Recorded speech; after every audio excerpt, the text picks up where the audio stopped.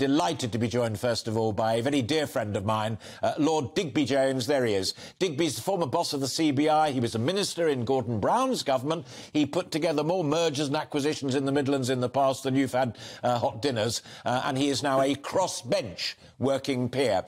Digby, great to see you. Can I put something right at the very top to you? Because Stephen Dorrell, who I know you know, former Health Secretary but also former Treasury Minister back in the John Major days, said he was deeply and profoundly worried about one thing in this budget more than anything else, and it's sound money, borrowing, devaluing the pound, and we've seen that overnight. What do you reckon?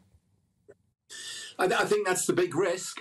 If you look at Anthony Barber's budget in '72, and Alistair, you and I are probably old enough to remember that. Most of the viewers of this excellent programme aren't, and so forgive me for 1 minute of refreshment. Ted Heath was Prime Minister, and his Chancellor, Anthony Barber, did exactly what Liz Truss and Kwasi Kwarteng are doing. They decided to get out of the malaise. They would cut so many taxes and at the same time go for growth and borrow. It was brought down primarily by the oil crisis of 73, 74, when oil rocketed, inflation followed it, just like now. Nothing's very new in this world, Alistair. And at the end of the day, you got to the position where in 75, 76, inflation was at 25%. Look at Nigel Lawson, 88, 89, so-called Lawson boom, cut capital gains tax, cut income tax. By 91, he got a smallish, to be fair to him, but nevertheless a recession. So you lay yourself vulnerable to overseas events, as Macmillan said all those years ago, events, dear boy, events, and things you can't do anything about. And at the moment, there are two or three things out there that the British government can do precious little about. Putin and the whole relevance of that to oil and gas and energy prices being the biggest one. But you've got an America that doesn't really know where it's going, and it's a massive customer and big investor. And you've got a Brexit that has yet to be, if you're a Brexiteer, yet to be capitalised upon. If you're a Remainer, you've got a Brexit, oh hell. So at the end of the day, the sound money risk is that the growth that will happen, without doubt, if you drop all these taxes, you will definitely get growth. But at what price for the overseas markets who think, can I invest in Britain? Is my money safe? Yeah. And they're very prey to overseas happenings and events. Absolutely, and Digby beautifully put, and that interest rate thing that Digby was talking about and that I was talking about right at the beginning is simply the price, the risk price that the city and the institutions charge people who want to borrow. And Digby put it utterly brilliantly there. Yeah. There is one point to mention, Alistair, which is this price that we pay. But the one benefit we get from this, and this doesn't fit well with the left, it doesn't fit well with unions, it doesn't fit well with a lot of journalists, is that financial services is about 12% of our GDP. It's about 12% of what you might call the sales revenue of the nation. Yeah. And it's about 10% of the tax that's raised. Now, in financial services, it's a global business. It's hugely global. And we will beat Paris and Frankfurt. I'm not overly worried about that. But being in the EU meant you couldn't pay what you wanted to pay. It's New York that's the problem, because Wall Street definitely has the lead. And we've got to attract more international overseas investment into London in financial services if we're going to keep generating the tax, which at the end of the day will help the lower paid. And I am fed up of hearing, and you've heard it tonight, today on your programme, I am fed up of it hearing the words working people. So for some reason, if you earn over, shall we say, 50, 75 grand a year in this country, for some reason you don't work anymore. It just falls off trees. And it's only people who belong to trade unions in the public sector who are workers. It's beyond belief. I really thought that we'd grown up and got over that, but clearly not.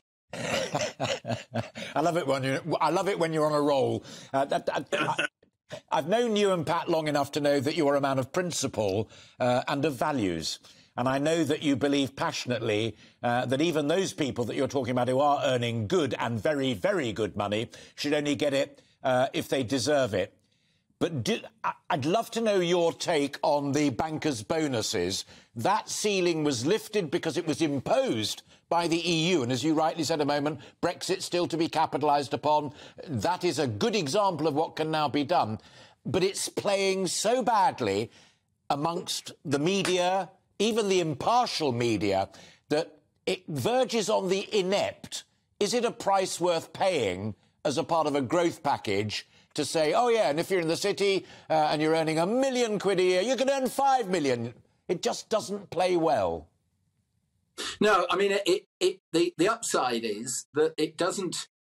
It does attract more talent into the financial services. By the way, I haven't heard a single commentator say that it means footballers get more money. But for some reason, they're fine because they only get £1 million a week.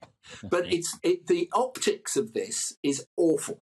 And I've believed all my life in what I would call socially inclusive wealth creation. That business is this agent in our society that creates wealth, that generates jobs, that generates profit from which you pay tax, either by employing people who pay tax or paying it yourself. Now, that model is, in my view, fine if you take the whole of society with you, i.e. socially inclusive. And in one way, I think this government have made a mistake by saying the taxpayer generally will pay the gap on this energy subsidy, if you like, with an energy cap. It should be a windfall tax on the energy people, because at the end of the day, they are trousering profit unconscionably. And I believe passionately that you're entitled to a profit, but not where you haven't earned it, where all you've done is sit there and it's fallen in your lap. And it should be they who pay it. And the other one is these bonuses to which you refer. And it's not only lousy politics, because you've just written Keir Starmer's candidacy speech, haven't you? You've just said these guys come in here and the general taxpayer would have got more tax cuts at the bottom end if we hadn't done that. He might be factually wrong. It's not the point. It's lousy politics from the Tories. And I don't believe at this moment it was the right time to do that. Final point, and you've got just under a minute. Forgive me, Digby, but you're welcome back any time, as you well know.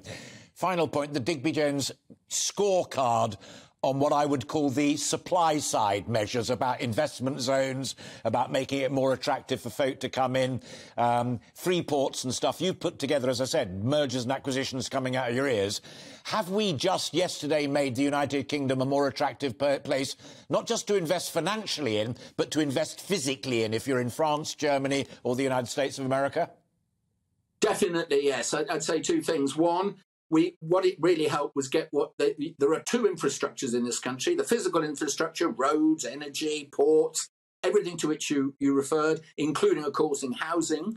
That's planning, that's stamp duty, lots of things. And the second infrastructure is people, and to skill them, to get an environment where people have skills and they can actually be more productive, earn more money for themselves. I presume then they stop being a worker, according to trade union, but nevertheless, earn some money for themselves. And at the end of the day, make the nation wealthier. That's the first point. The second point is, Alistair, thank you for asking me back on. To you and Sally, I wish you all the very best in the world.